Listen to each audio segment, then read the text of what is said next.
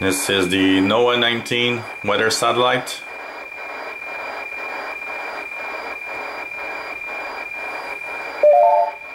And it's being received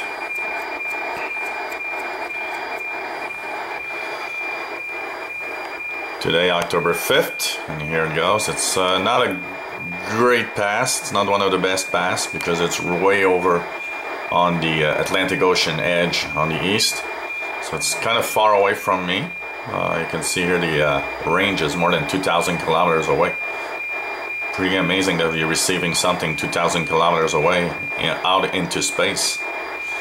That's actually going over the Atlantic Ocean at this time.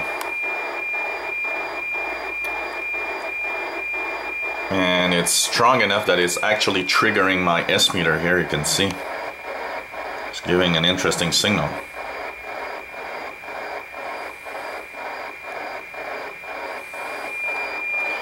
So it's nominal frequency of 137.100, but with Doppler shift you gotta tune slightly into the frequencies, you see.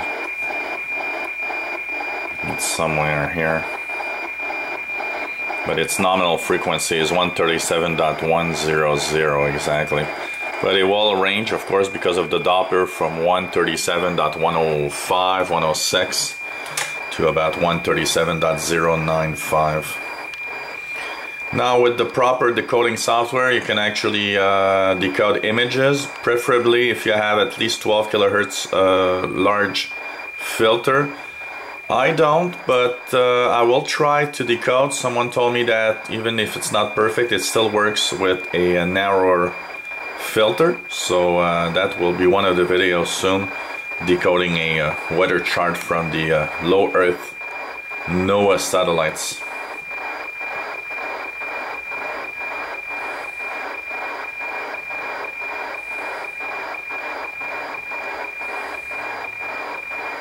And of course, decoding with my Ham Radio Deluxe software on my laptop, with my radio plugged in via a USB cable here into the back of my radio on the radio serial port.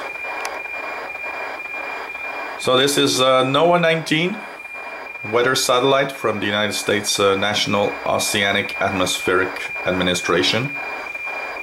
One of the 4 or 5 satellites that are actually working from the NOAA administration.